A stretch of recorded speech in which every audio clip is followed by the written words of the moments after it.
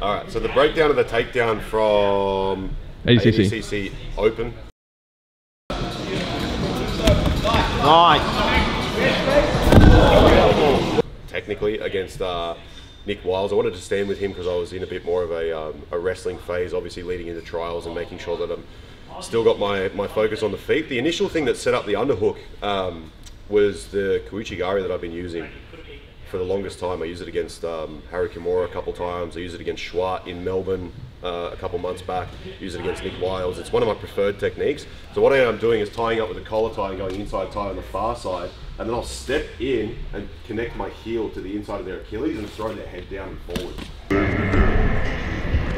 Not always do you get the biggest reaction, but you do start to get them worried about getting their posture broken down, and then they start to stand bolt upright, which gives you the ability to start to come in for underhooks, because it's quite difficult to get underhooks with somebody who's good wrestling posture, tight elbows, they're not allowing a lot of things. You've got to start to get them to open up a little bit, and that's how I do it. So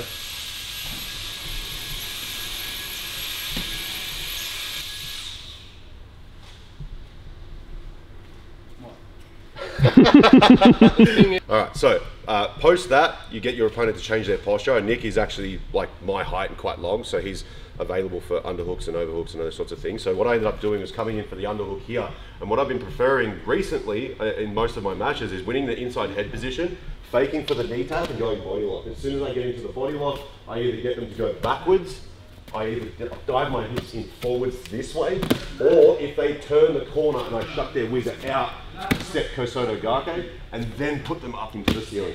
And it depends on how they react, whether I put them in 4-point or whether I take them over their head. Nick reacted by keeping his posture, so I put him on his head. But yeah, it's a good little series, and I recommend you try it. Can we, how much did he weigh roughly? 100? Yeah. 95 to 100. Because the fucking dorks in the comments were like, well, you threw a guy who's unexperienced and didn't weigh as much as you. First of all, he's a brown belt. Yeah. And second of all, he's almost 100 kilos, which, you know, still, there's a big difference, but that's fine. Yeah. And third of all, shut the fuck up. There we go. Seals that up.